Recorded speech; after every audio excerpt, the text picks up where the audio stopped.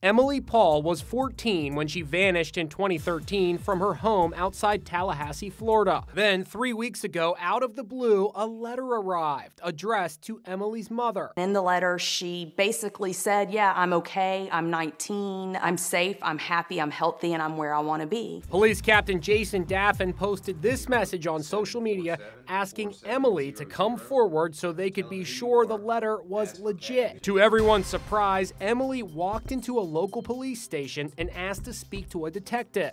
Her remarks to him was that she was happy, she's fine where she's at, and that she had a good support system. But there's a heartbreaking twist. Emily doesn't want her family to know her whereabouts. What do you think it's going to take to get Emily to come home? I have no idea what it could take to get her to come home. I'm just hoping one day that she'll want to come back into all of our lives and be a part of it again.